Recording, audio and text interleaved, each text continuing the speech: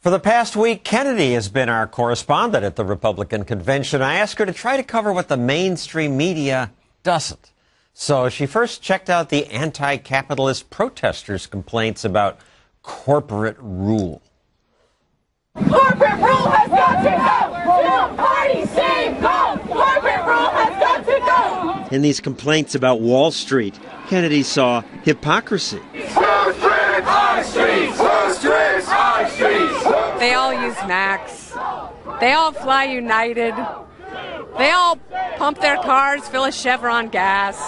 Say no to the corporations. I mean, me personally, I'm really worried about the environment. What kind of computer do you use? I use a 5-year-old Mac. And that's a corporation? I know. See, the thing is... Is there a non-corporate computer? Because I haven't seen one yet. I don't think so. So, Kennedy, did they make any sense? They make sense to themselves. The anarchists, you think these are going to be the freedom lovers? They want their own set of laws. They really don't love freedom across the board. No one does. They're a little hypocritical.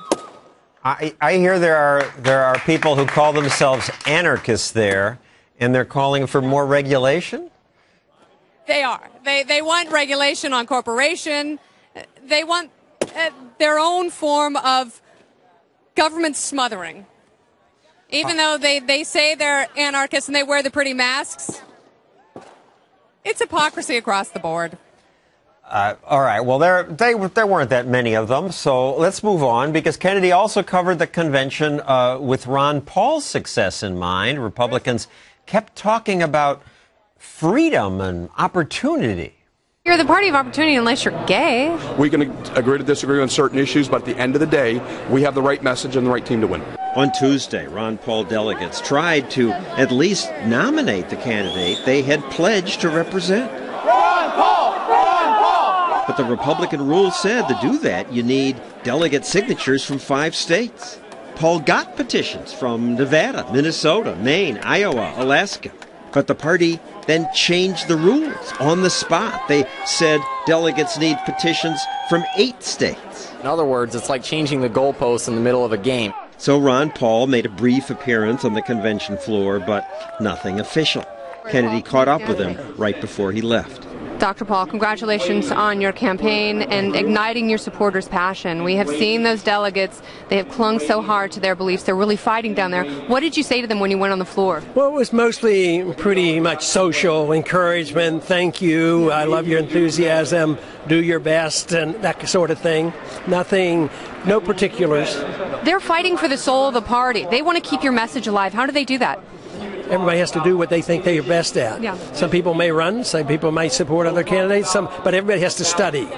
And that's what amazes me. They usually go and study, and they read economics, and they change their careers and all. So I am utterly amazed about what they do. One thing they did was have another big, passionate rally. Thousands of people showed up. Few politicians get anywhere near this crowd. Even Ron Paul isn't certain why so many come.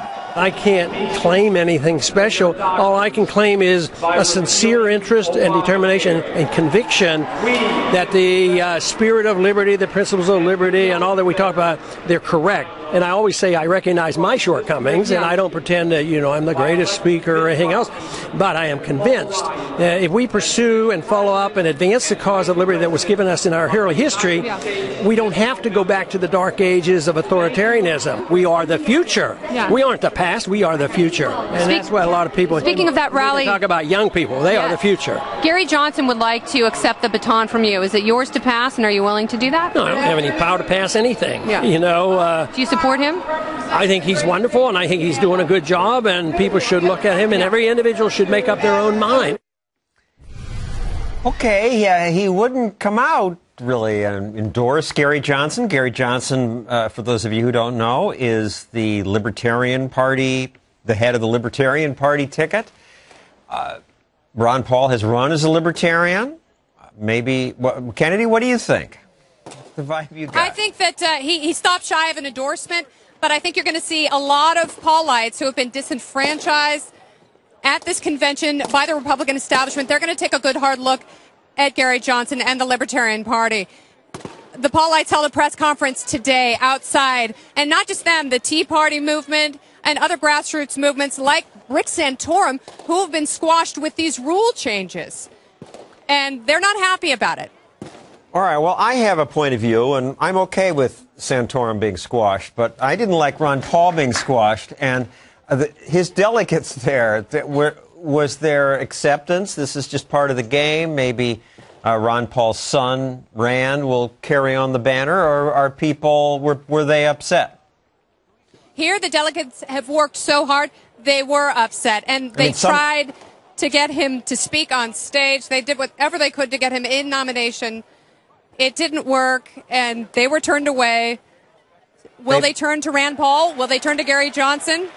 Time will tell, and it's up to the individual. That's what Ron Paul wanted to get across to his supporters. They played a tape of Ron Paul, and afterward, a lot of the Paul delegates just walked out protesting. Yeah. Did the convention notice that, or was it a big thing, small thing? No, they did notice that. There is discord within the Republican Party. They're trying to make it seem like this is a completely united party, and it's just simply not. And we have seen the fissures exposed this week. And if Mitt Romney loses, the party will dissolve a little bit and will have to reinvent itself. Well, I'm impressed that you can walk and talk among all those people in balloons. Thank you.